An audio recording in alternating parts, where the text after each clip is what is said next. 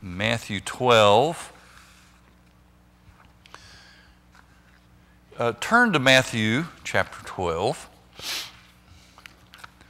And this is the section right before, when we get to chapter 13. Chapter 13 is rather unique in that it is a large section dealing with parables about the kingdom. But in chapter 12, we're going to be looking at Jesus. This is verses 15 and following. But this is Jesus as God's chosen servant. And we've already looked at Jesus as Lord of the Sabbath. And I'm going to see if I can scroll through here a little bit. Because what I didn't get to last Sunday was the conclusions that I wanted to draw from this section as Jesus ran into the Pharisees and had this encounter that we went into depth about. There were some really good conclusions that I want to highlight as we move on through the rest of the chapter. The one thing that we can't forget is that I believe that one of the strong points that Matthew is trying to create for his readers is to underscore the fact that this quote from Hosea 6:6 that has to do with mercy triumphing over judgment was a crucial principle that underlined all of Jesus' ministry. And you're going to see that, and I haven't done this in Matthew. In fact, I just thought of it last week as we were touching on this, and man, this would be a great study, just to go through Matthew and even all the Gospels if you wanted to, but to look at all of the occasions in Jesus' ministry where he not only extended, but also embodied mercy itself. That would be a neat study, just to go through the Gospels and look at Jesus as the embodiment of mercy. What did he say on different occasions? What did he do? How did he treat people? It seems to me that we have forgotten that part of discipleship. If I truly am a disciple, I have to learn that significant principle in my life, that mercy triumphs over judgment. It's so easy to kick into a judging attitude, isn't it? It's so easy to slide into a view of life that sees people and judges people only by external criteria. And I'm convinced that one of the unique perspectives of the Christian worldview is that we intentionally say that is not how we're going to live. Not by judging people by external criteria. That's not how we're going to live. We're going to live as a disciple of Jesus, embodying this whole thing, mercy triumphs over judgment. Now, is that easy to do? Probably none of us sitting here would raise your hand and say, you know what, that's been so easy in my life. Oh, it's hard to do, because we run into situations over and over again that try our patience and our willingness to offer mercy. And we're all aware of that, but that's part of being God's family, is we encourage each other. No matter how hard the occasion is to do that, we support and encourage and pray for one another to be able to do it.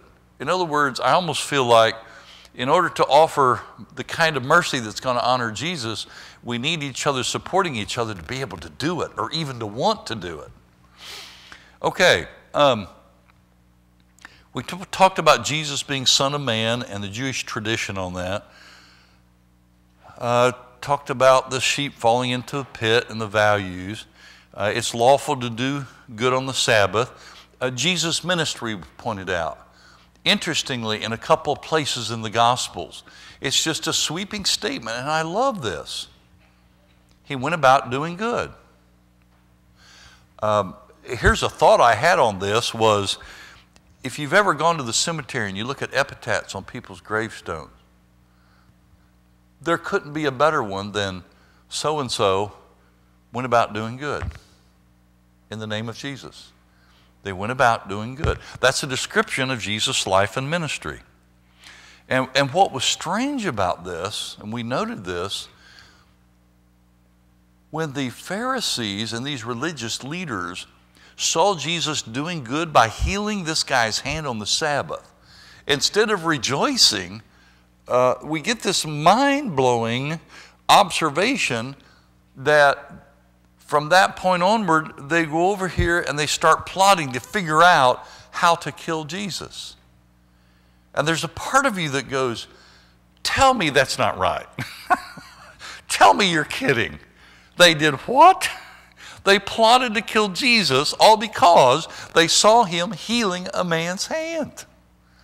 Wow. See, that tells you how far removed they were from what the kingdom's all about. And I think that's precisely the effect that Matthew wants his readers, and those of us who are reading today as Christians, the effect that he wanted. Look at how polar opposites those are. Now, when we looked at this lesson then, here are questions that this lesson raises as we finished last week. Number one, is Phariseeism characterized by pointing out where others are wrong?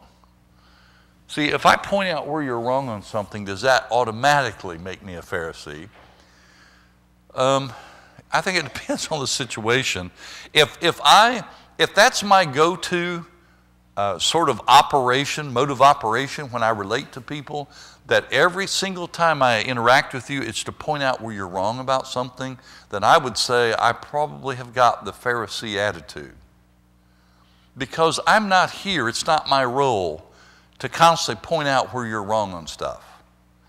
It always amazes me that people think somehow that fosters fellowship among brothers and sisters. If I can point out where you're wrong all the time.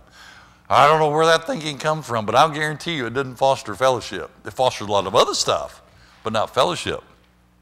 So, but that is an important question, because what it does, it raises the issue for each of us to be very careful and self-aware. Am I slipping over into this attitude of always trying to figure out where you're wrong on something? And if so, then I'm moving away from this kingdom attitude of mercy triumphing over judgment. Number two, and this is a neat question. I'm not sure the answer of it, but are lawful, unlawful the only categories available to us when confronted by a moral dilemma? Well, Jesus, in the healing of the hand of the individual, he would say, of course, there's a third category. It's not just lawful or unlawful. And think of how Scripture challenges, and I'm going to say this as a basic statement, and we could go on for weeks filling it out. When you read Scripture, it clearly challenges this black and white thinking. It's either this or that. Scripture is written in the midst of how can I say this? In the midst of life experiences that often don't have clear answers. And I've come to believe that the reason Scripture is written the way it is that God's design is that I come to know Him so well through Scripture that I'm living my life by biblical principles that can be applied in different situations. And I don't know if you've ever done this. Maybe this would be a neat challenge for you. Can you pick out, and I'll just say 5. Do you know in your own Christian life 5 basic, fundamental, biblical principles that are going to always guide you in everything? Have you hammered that out yet in your faith walk? Do you know your faith enough? Do you know your walk with God strongly enough that you can, in discussion with, I know what the 5 are. And these will always be principles that guide me in every decision I make. See, we need to be able to do that. What I'm convinced is that new Christians don't know how to do that, and younger adults, maybe who haven't been Christians for a long time, they don't know how to do that. And maybe we who are older Christians need to teach other Christians how to identify and ways in which we can apply those principles. So question number 2 is interesting, because Jesus, with his healing the hand of the man that had, leprosy, he's got this hand that he can't use. In that moment of healing, Jesus says there is another category. Number 3, Jesus' expression here, haven't you read? I love that. It's an invitation to re-examine a text. And is this approach inherent in following Jesus? I think so. That being a disciple means that every single day I'm going to be digging and digging and digging to re-examine, to find, to discover what it means to follow Jesus. See, we're all gold miners. I don't know if you know that. God's given you a pick. We're picking away. We're trying to discover in Scripture those golden nuggets that's going to guide us from here to eternity, and those wonderful principles that are going to guide every part of our life. And did you know that part of my role as a minister is to help equip you so you can dig on your own? Have you thought about that? That's kind of neat. And I'll mention this in the sermon for this morning. One of the greatest gifts that Martin Luther left as his legacy is the priesthood of all believers, which meant practically every Christian then had access to Scripture for themselves.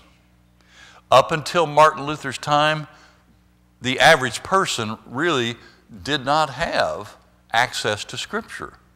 The only Scripture they ever heard was when they assembled.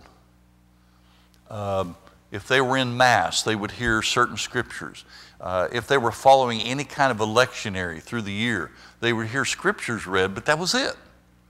Didn't have their own copy to study and to pray over and to dig and to discover. I mean, that wasn't part of it. When you think about that, what Martin Luther did was astounding. And when I read about his history, see on, what was it? On Thanksgiving, or not, Halloween this year. It was the 500th anniversary, have I got this right? The 500th anniversary of when he nailed the 95 Theses to the door of the Wittenberg Castle.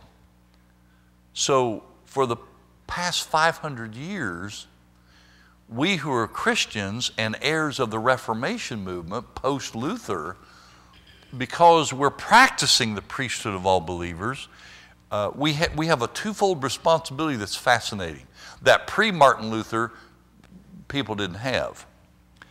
Because you are a royal priest, and we believe and practice the priesthood of all believers, you have access to Scripture for your own study, your own interpretation, your own application. But that can have a downside too, because what's happened through the years in the Reformation movement is because everybody thinks, okay, I'm now a priest.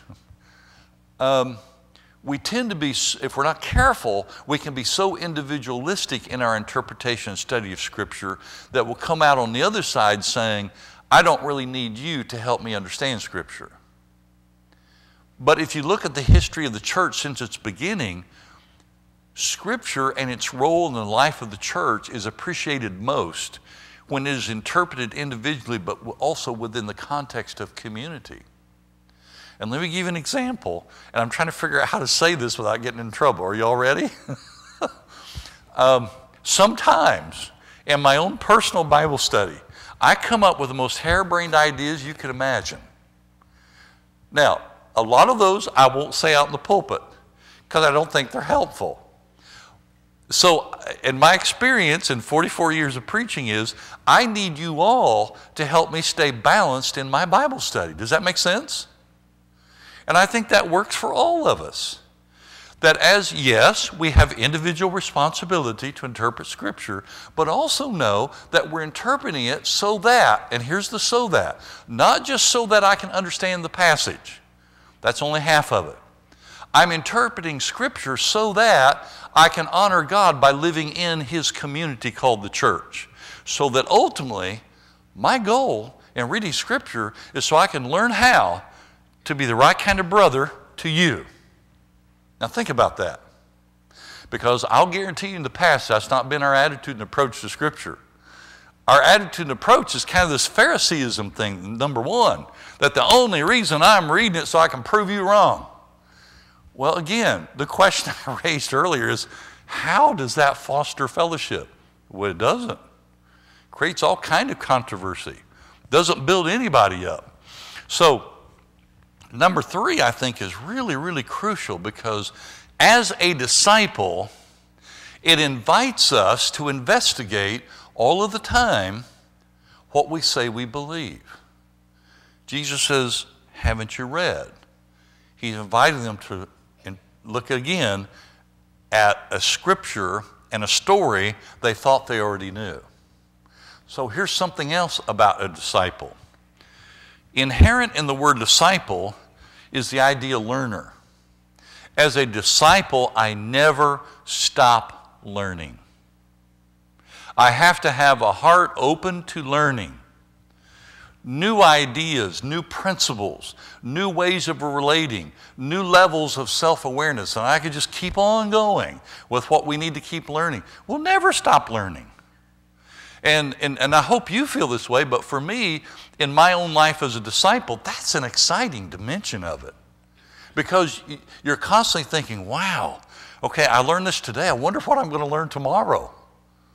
So I've had to change this today to be more like Jesus, and this is kind of exciting because it's opened up new doors. I wonder what will happen tomorrow. So it's this constant attitude of excitement about the journey and about learning and being willing to change and follow Jesus. Anybody want to comment on that? Does everybody agree with that? Disagree? It's auditorium class, I know, so it's hard to speak up. But I'm kind of lathering my bar of soap here because I think this is so crucial and we miss it sometimes. Now, number 4 is, how does the quote from Hosea 6:6 guide us today? Very important question. Mercy triumphs over judgment. Jesus even said, go and learn what that means. Go and learn. And what he meant, of course, not just the meaning, you go and learn and figure out how to apply that. What does it mean for mercy to triumph over judgment? Very important question.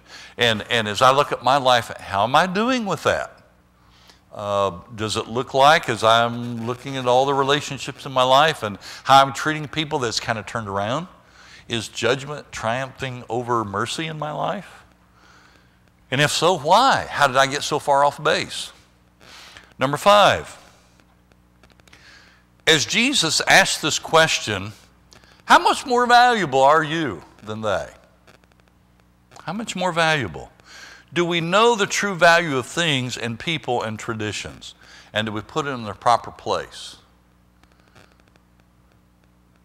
The disciple of Jesus understood and understands the value of things. Traditions have value. We've already seen this a little bit. I am planning on, and I'm trying to remember what chapter. It's going to be after 13, but I think I want to have a whole lesson on the role of tradition in the practice of our faith. Because there is a good part of tradition. Traditions have value. Now you'll notice when Jesus came into his ministry, and he's performing miracles and teaching and doing all this, he doesn't seek to destroy and tear down all traditions. If we read Jesus that way, we misread him. Jesus participated in a lot of Jewish traditions. So I asked a teacher years ago this question. I said, well, what part do traditions play then? And looking at how Jesus handled them in the Gospels, he made sort of a twofold answer that really has helped guide me through the years. Number 1, if traditions get in the way of the heart of God and they run over people instead of caring for people, then that tradition is wrong. Number 2, for us today, if a particular tradition gets in the way of hiding who Jesus is, and it becomes more important than who Jesus is and what he stood for and how he wants us to become as a disciple, then that tradition is wrong. And actually the third thing that Jesus, it got him into trouble. Traditions have no salvific value. Traditions are not tied to salvation. You just mark that. That's hard to hear because for many of us, they are. Jesus didn't die for traditions. He died for the kingdom. Now, when we get to the lesson on traditions, we'll see there are some wonderful values to tradition. Then there's some downside to tradition. So we'll look at that and balance it. And I think as you look at the ministry of Jesus, it's pretty clear that he's trying to send a message that on those particular traditions that devalued human beings as the people of God and made in the image of God, and it got things turned around, where things and the traditions themselves were more valued and became an idol, and it was more important than people. That's where Jesus stood up and challenged it. And that's what got him into trouble. But it was a significant lesson that the Pharisees needed to hear because they were not operating that way. Here's number 6. And this question is a tag on to the last comment of this whole section. What is there about religion that causes people to want to kill those who don't agree with them? That just baffles my mind to where I just can't get my mind around that. What is there about religion? And notice I'm just using it in a broad sense so that it covers the history of the religious world. Maybe even we can think prior to the time of Jesus. But what is there about religion that causes people to want to kill those who don't agree with them? It's just so strange, isn't it? Well, Jesus was a recipient of this. And I think as disciples, what we offer to the world is a different model. Yes, you may not agree with me, but I have to portray the mind of Christ as we disagree. That's hard to do, isn't it? Because usually when there's a disagreement, the other person's always wrong, right? So it's never us. It's always the other person's always wrong. So when the disagreement comes up, how do you portray the mind of Christ? For some of us, it's easy to get bent out of shape when we disagree, when somebody else disagrees with us. But that's an ongoing challenge to have the mind of Christ, even in disagreement. It's fascinating to me. I don't think it's by mistake. The one time that this expression, having the mind of Christ, occurs is in the book of Philippians. And think about this. When you get to chapter 4, there were 2 ladies in the congregation that couldn't get along. And Paul says, my desire for you, Euodias and Syntyche, is you kind of get your act together. That's a good way of translating it. Because unless you have the mind of Christ, that controversy is going to tear up that church. And Paul knew that. So having the mind of Christ is just so crucial when we disagree. Now, this next section is about Jesus being God's chosen servant. One of the neat things that comes up very quickly when you study the Gospels, think of how this would be different. If we had the picture of Jesus in his public ministry and he didn't know why he was here. Can you imagine what the Gospels would read like? Somebody come up to him and say, are you the Messiah? Well, I don't know. You know, I'm doing these weird miracles. I don't even know where that power comes from. And I don't remember much of my younger life. I remember where I came from, but I'm doing weird stuff like walking on water. Where did that come from? You know, can you imagine how the story of the Gospels would be so different if Jesus didn't know what his mission was? He knew. He knew he was a chosen servant of God, everything that he did. So if you look at chapter 12, 15 through 21, as it begins this particular passage, the NIV says aware of this. So having known what? What was he aware of? He was aware of the plot that was against him. So he withdrew from that place, but a large crowd followed him. When you read through the ministry of Jesus in the Gospels, it's almost like everywhere he goes, there's a large crowd tagging along behind him, and he can't get away from them. Here he tried to withdraw, but a large crowd followed him, and he healed all who were ill. So he responds with the healing, but notice he warned them not to tell others about him. Historically, this is interesting. In the ministry of Jesus, the Gospel of Mark really plays on this.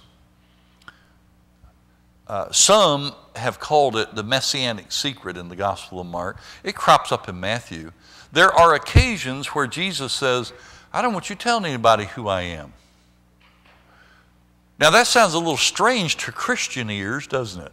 Because as Matthew's going to end in chapter 28 with what we call the Great Commission is Jesus even tells his disciples, I want you to go into all the world and preach the gospel. Well, this is the opposite of this. And we go, huh? He's telling them and warning them not to tell anybody who he is? Where's that coming from? So it's hard to get our minds around that. But you have to remember, at this time in Jesus' ministry, he still conceives of himself as having a lot of ministry to do. And there are so many individuals that have misconceptions about him. And I think Jesus understood that the more the rumors got out and the more the people responded, it may have been a deterrent, at least he's thinking, that it might keep him from certain aspects of his ministry. He knew that the time wasn't right for people to hear who he was. And here's another thing that fascinates me about Jesus.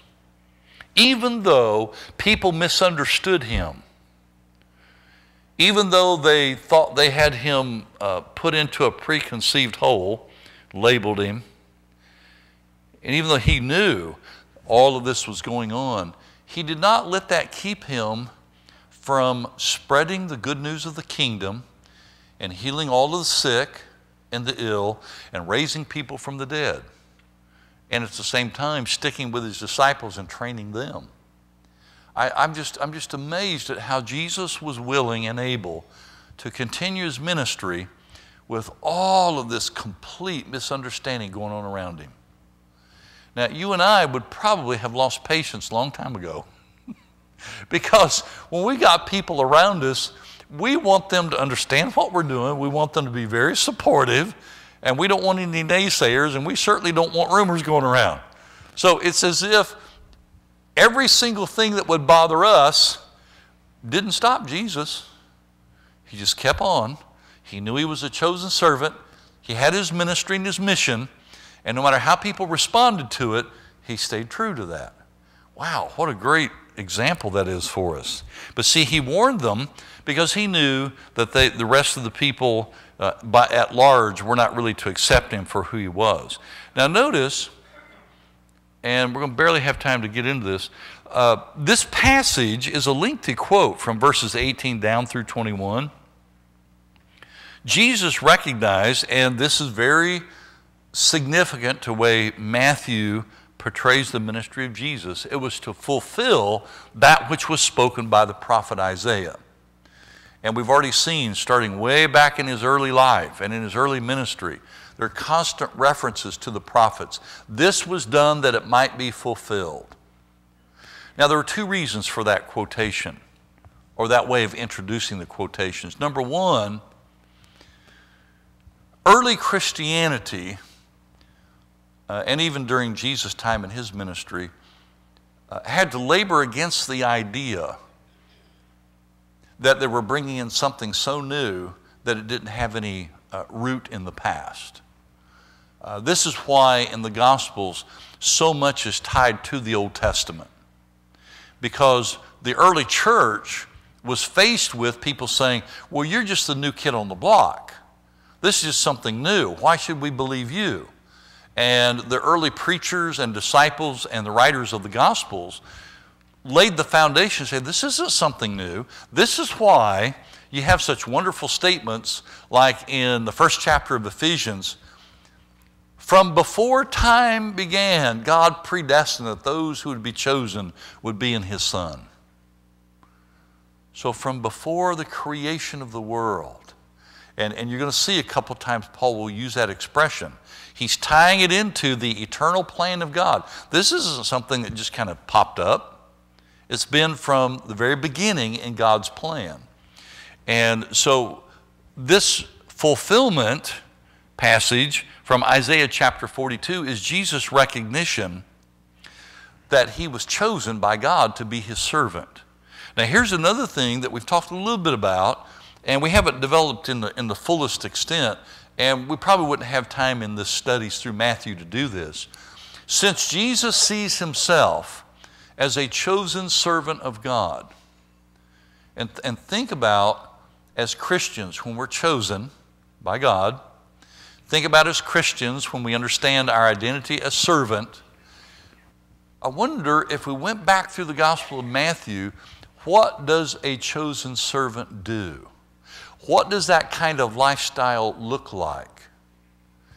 How do you think? How do you relate to people? How do you see your personal ministry? How do you see yourself? So this whole notion of chosen servant not only describes Jesus, but also every one of his disciples. Thank you all for being here, and we'll pick up next week.